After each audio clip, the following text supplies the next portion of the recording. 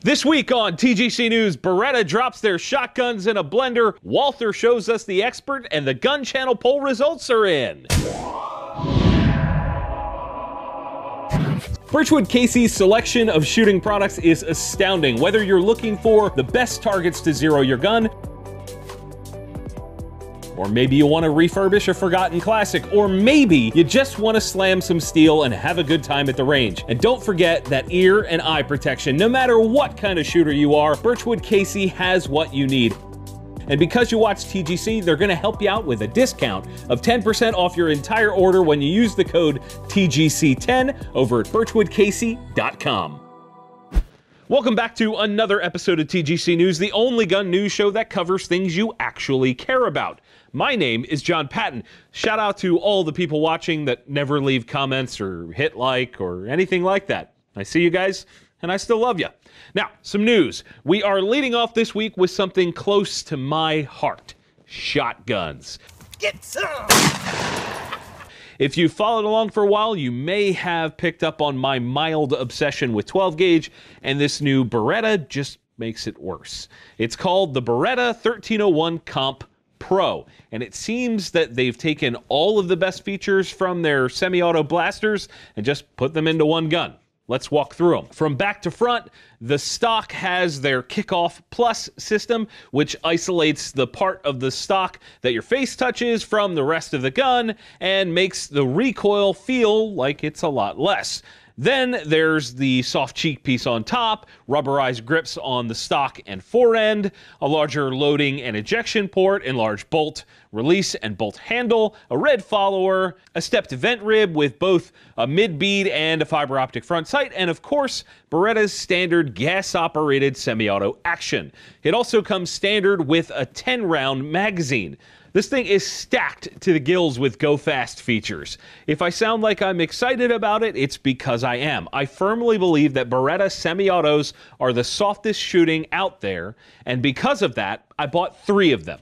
My first one, the A400 XL, is my sporting clays gun and probably has close to 15,000 rounds down the pipe. Next is my A400 Extreme in Optifade Camo, my hunting shotgun. And then, of course, my 1301 Comp for the fun times and everything else in between.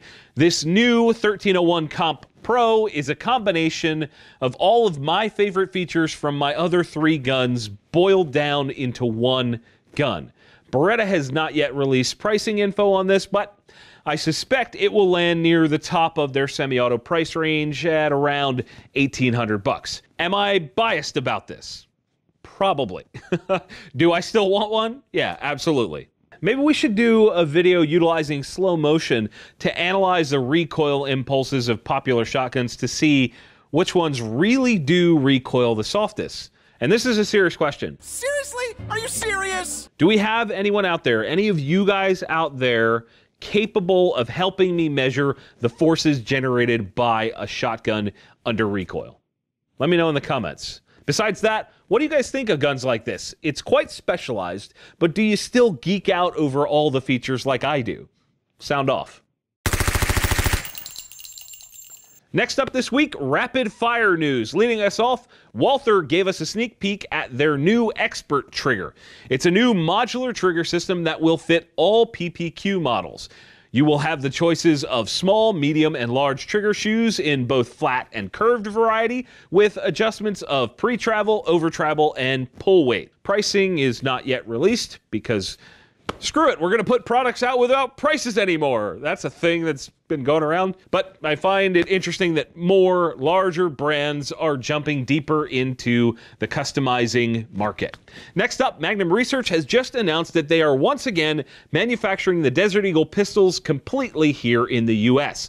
They've apparently been working towards this since 2008, and it's finally come to life. It's interesting to me because the Desert Eagle has bounced between US and Israeli manufacturing and a couple places in between since its inception, and I think it might finally be at home here in the US.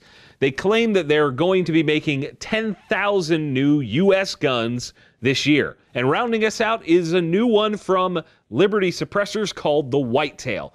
Long story short, it's a Ruger American chambered in 6.5 Creedmoor with an integral Liberty silencer on the end. The overall length of the barrel and can comes in at 24 inches, with the rifling being about 17 inches long.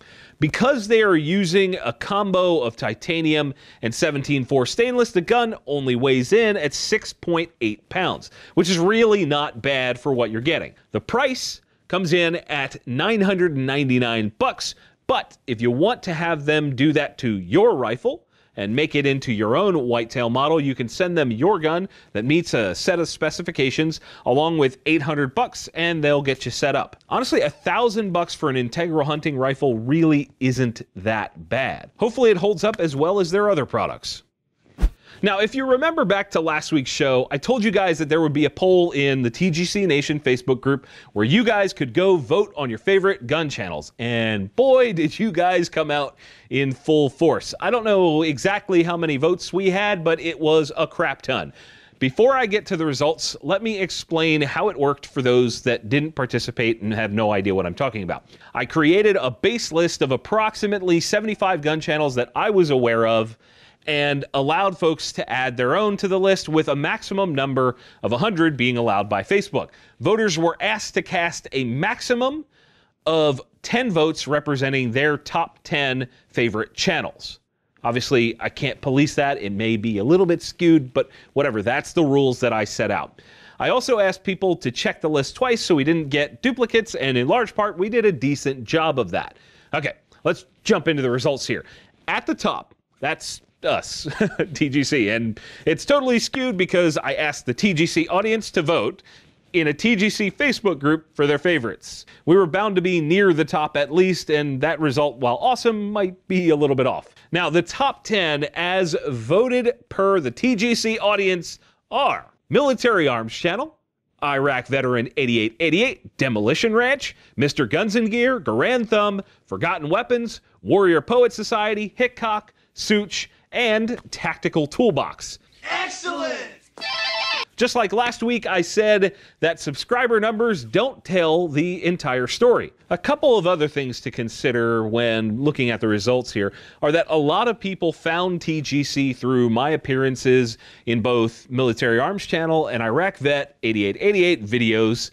So it's reasonable to assume that those folks are probably still big fans of those guys. It's also reasonable to assume that because TGC caters to a bit more of an overall enthusiast rather than specific gun types. See?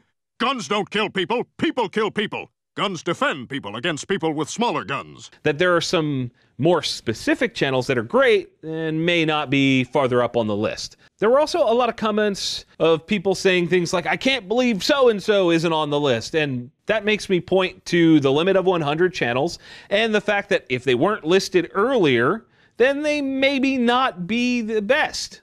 I know that sucks to hear. That doesn't mean they're not good. It just means that maybe they simply aren't in as many people's personal lists. The fact that we could put this together was awesome, and I highly encourage all of you that may not have seen it to hit the link in the description and go over there and check out the results for yourself and see where your favorites fall.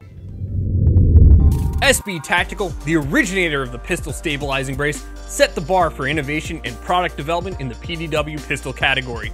From the insanely popular SBM4 to the adjustable SBA3 and even kits for pump-action firearms, SB Tactical braces are available for a wide variety of firearm platforms in fixed, adjustable, and side-folding models. To get 15% off your legally transported and carried pistol braces, use the code TGC15 over at sb-tactical.com.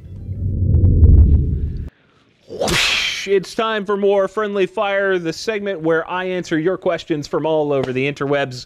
This week our questions are coming once again from YouTube. Our first question is from Willie Pete, and he says, what gun got you to fall in love with big bore guns? I think I have to blame the Desert Eagle.